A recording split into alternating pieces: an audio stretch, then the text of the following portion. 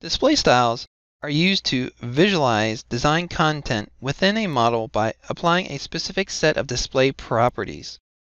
MicroStation provides the ability to define custom display styles, allowing a display style to be tailored to a specific need. In this lesson, you will define a custom display style to be used with a dynamic views workflow. In this lesson, you will navigate models using the mini toolbar, adjust view attributes, and customize a display style. Continue in the Dynamic Views seed.dgnlib, the Plan View underbar Sheet Only model. From the datasets Standards, dgnlib, DrawComp folder. Go ahead now and hover your cursor over the yellow marker to bring up the mini toolbar. From the mini toolbar, click the icon Open Design Model. Along the ribbon, make the View tab active. Then, in the Presentation group, click View Attributes. At the bottom of the View Attributes dialog, expand the Clip Volume Settings section. This contains controls to manipulate the display of the clip volume. Take particular attention to the display style for the forward and for the cut. These are the delivered display styles from MicroStation.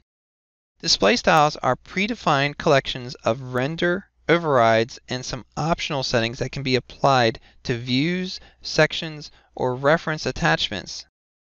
They are created and managed in the Display Styles dialog and are stored per file. The display styles are typically saved as shared resources in DGN libraries, but are copied locally when used. You will now create custom display styles based upon company standards, starting with the forward display style. From the Clip Volume Settings section of the View Attributes dialog, click the ... to the right of Forward in the Display Styles Options drop-down menu. This opens the Display Styles dialog, which is used to define and manage display styles in the active file and to view display styles available from DGN libraries. In the Display Styles dialog, with the Forward display style highlighted, click Copy from the icon bank. A new display style, Copy of Forward, is created. Rename this to Plan Forward. Next, in the Overrides section, click the Element drop-down menu.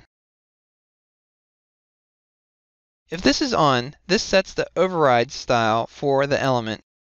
Clicking the drop-down displays color, style, weight, and transparency options for the element override. You can set these override properties by selecting the respective checkbox. This setting overrides the element and bi-level properties. Set the following options in the Element drop-down menu. For the color, 0, style, 2, and weight, 0.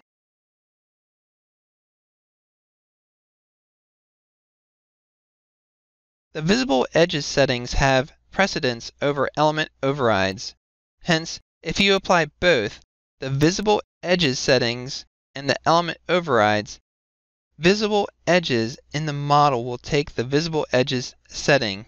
Similarly, while exporting visible edges, if the visible edge overrides are set in the Export Visible Edges dialog, they will have precedence over visible edges settings and element overrides.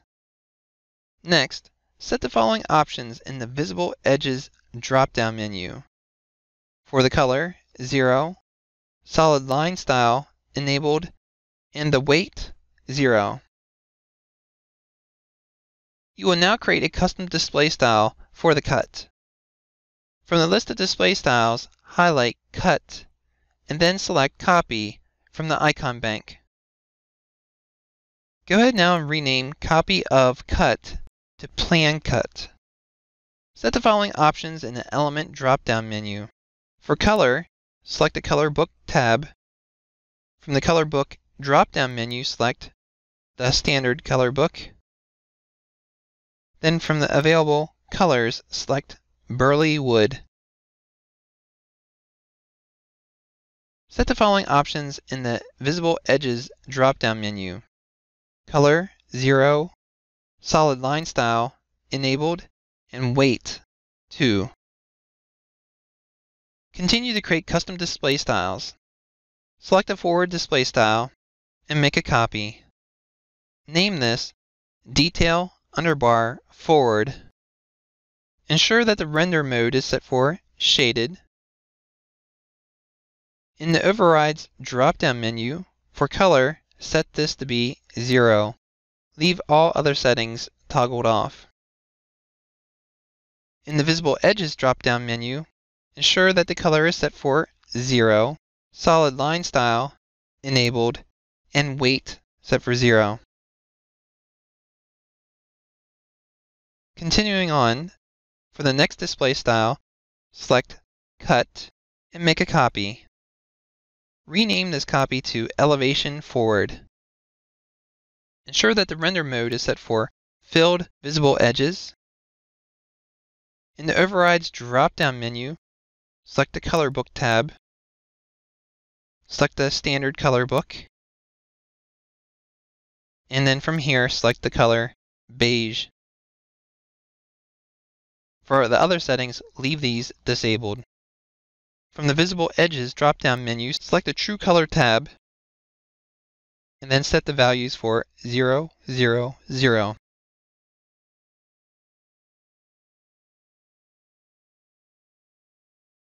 For Solid Line Style, enabled, and a weight of 0.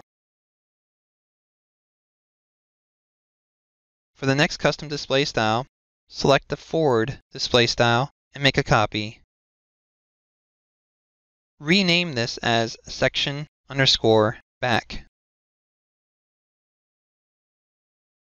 Ensure that the render mode is set for Shaded. From the Overrides drop-down menu, select the Color Book tab. Select the standard color book, and then select Orange Red as the color.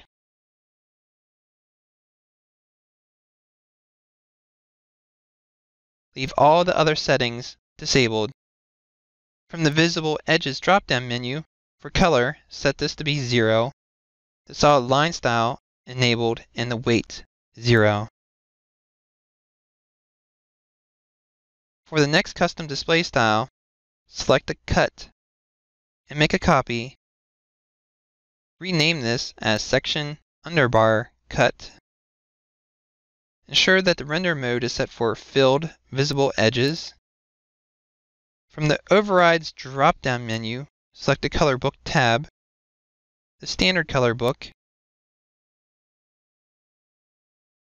and then the color Burley Wood. Leave the other settings disabled. From the Visible Edges drop-down menu, have the color set for 0, Solid Line Style enabled, weight 0. And then finally, for the last custom display style, select the Forward and make a copy of this. Rename it to Section _ Forward with the render mode set for Shaded. In the Overrides drop-down menu, select the True Color tab and set the values for 245, 245, and 245. For the style, 2, weight 0, and transparency 90.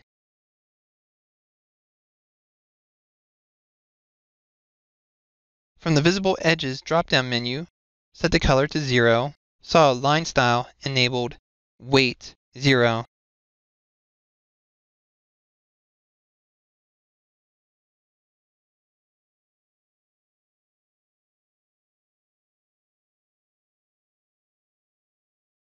In this lesson, you navigated models using the mini toolbar, adjusted view attributes, and customized a display style.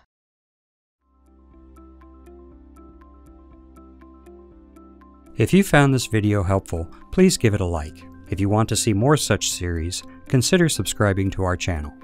Thank you, and see you next time.